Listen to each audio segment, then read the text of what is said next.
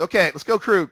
So what we just went over, the hardest part about the markets is deciphering whether we are in a chop or range market. Now these trend boxes, the beautiful thing about them is they are color-coded: green for uptrends, red for downtrends. And what we do with the trend boxes, these boxes are being formed off of a very large Renko bar. This is actually a 25 Renko bar projected on a 9 Renko bar for trend. So when these boxes turn green or red, it's actually projected off a very large time frame. So when you see them green, that typically means that you are in trend and that direction is up. If it's red, trend direction is down. Now, more importantly, what I just went over in the room, that's why I'm doing this video, is that width of the boxes. The beautiful thing about the trend boxes and why I like them the most is the width of the boxes. The width of the boxes tell you two things. The markets aren't very hard to understand if you break them down into an easy concept. They can only do two things. They can trend, which is go vertical, or they can chop and go sideways. So it doesn't matter what you trade, futures, stocks, ETFs, doesn't matter whatever it is, currency, Forex. That's the only two things market can do. It's not very hard to understand. We're either going to trend, you're going to trend up or down, meaning go vertical,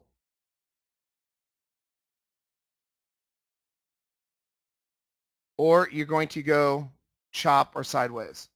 And that's a very important concept to understand, because if you can get the direction right, it shows you how to trade these markets. So let's look how we trade both markets real quick to make sure we're on the same page.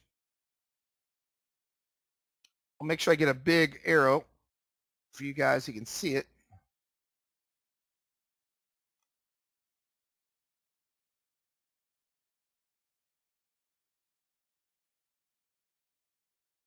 Show you where I'm pointing at.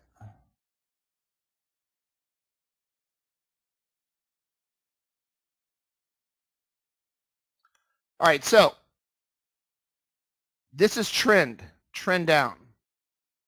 Okay, that's trend down, all green, all red down, all green up. All right, sideways, then we trend up. Now today we're in chop again. Now let me show you. So this is chop, trend up, trend down. Let me show you how the width of the boxes are very, very important to me. And this is something that should really resonate home with you guys and gals. So we know the markets can only do two things. They can only trend or they can chop. And that's all they can do.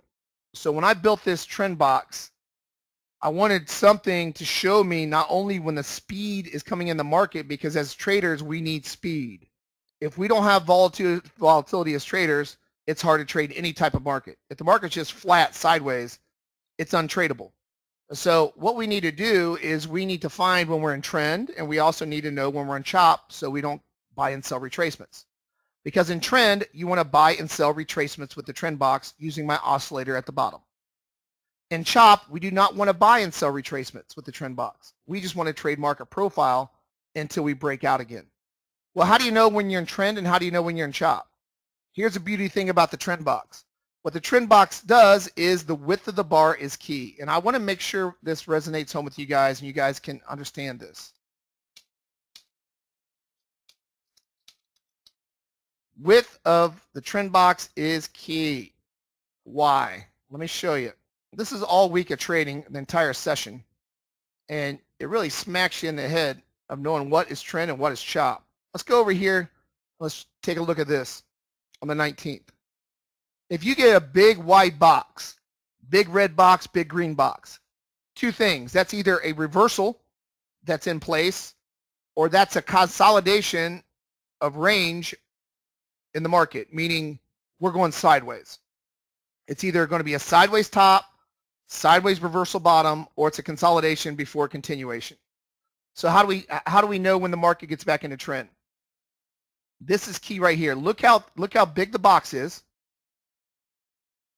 And look at the next bar. Look how thin that next bar is. Look how thin that bar is. Take a look at it. That thin bar that printed after it closes, tells you you went from a wide box, meaning a consolidation or possible top reversal, into a thin width box. The thin width box, since I have many trend filters built into the Rinko bar already in the trend box, it tells you there's speed coming in the market. And when there's speed coming in the market, you're now in a tradable retracement market. This is now the hottest time to be buying and selling on a retracement. And that's what we need to do. We need to watch for big, thick boxes that are consolidation. And when these thin boxes print, it tells you that first retracement right here should be a nice move in the market. This retrace, all these retracements on the oscillator below, these retracements on any small time frame too. So that small box, that width of that box after a big consolidation reversal box started this big trend. Okay, let's take a look at the next day. The next day we had a big giant green box on the 20th. Followed by the green box, we got that thin box that printed. What does that tell us? There's a path of no resistance above us. There's speed in the market. That's called a speed box in the room. So that tells us and that educates us as traders that we have a possible big move to the upside. So what do we want to do? We want to start buying retracements off our smaller time frames with our oscillator below. We want to buy retracements with trend direction up. And as you can tell, we had a big move up. Then we come into, like we have today, we have big thick boxes. Big red, big green, big red, big red, big green. What does this tell us? This now tells us that we are what? We are sideways and chop. This type of market is not tradable on retracements. It's very hard to trade retracements and chop. So how can we benefit this knowledge as traders? We know we want to stay away from retracement trading with the trend boxes, but we can trade market profile. This is when my market profile comes in key. Since 1985, if you look at market profile, the best time to trade market profile inside the edges from HVA to LVA is in chopper range markets. You can sell the high, buy the low on the first and second test of market profile, and market profile should reverse the markets in flat markets. So now the trend box tells us what? If I'm flat or sideways, I can trade market profile. Okay, so let's go to the next day. Next day, we have a big green box. Big green box. This is Thursday. Big green box. This is yesterday. After the green box prints, I got a thin box that printed. Real thin width box. What does that tell us? Now we're breaking out of consolidation. Consolidation has been since after Wednesday afternoon all the way to 8 o'clock, almost 8 o'clock in the morning from yesterday, and then we broke out. Now we're going into what? We're going into a thin box. The thin box educates us that we are going into speed in the market and to buy retracements. The 5 and 3 sim gave us dynamic entries yesterday for this big move up. And that brings us to today. Today, let's look at the big boxes. We've got one big box in the whole session. Look at this big box. Look how big that big. It hasn't even stopped printing yet. What does this tell us? We're in consolidation, right? Or we're in a possible range market. So if we're in range markets, we need to see what? We need to see this, what happened yesterday right here. We need to see this thin box print, so we can do what? So we can try to pop in a retracement at our smaller time frames like this. We want to try to get in and buy that market when they're trying to mark the market up. So that's a unique thing about the trend boxes. It's not just because they're pretty colors of red and green, because it's off a larger time frame. We take it a step further. The width of the boxes are extremely important because I got these trend filters already built into the trend box. So now traders can decipher whether we're in range or chop, because the market can only do two things. We can either trend or we can chop. And don't make it any more difficult than that. These are electronically traded markets.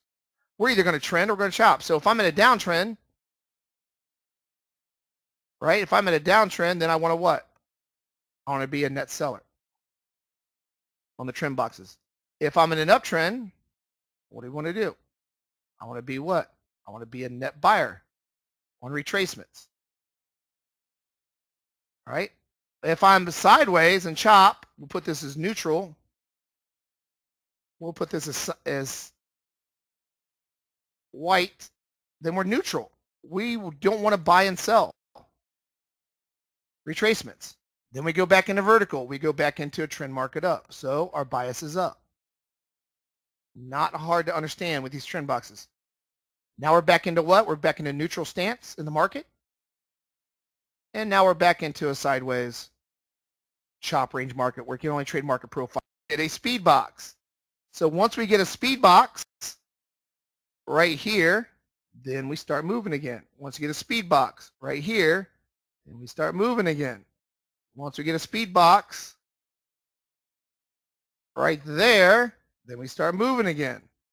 So that's my point, is that concentrate on the width of the boxes. They're very important. Okay?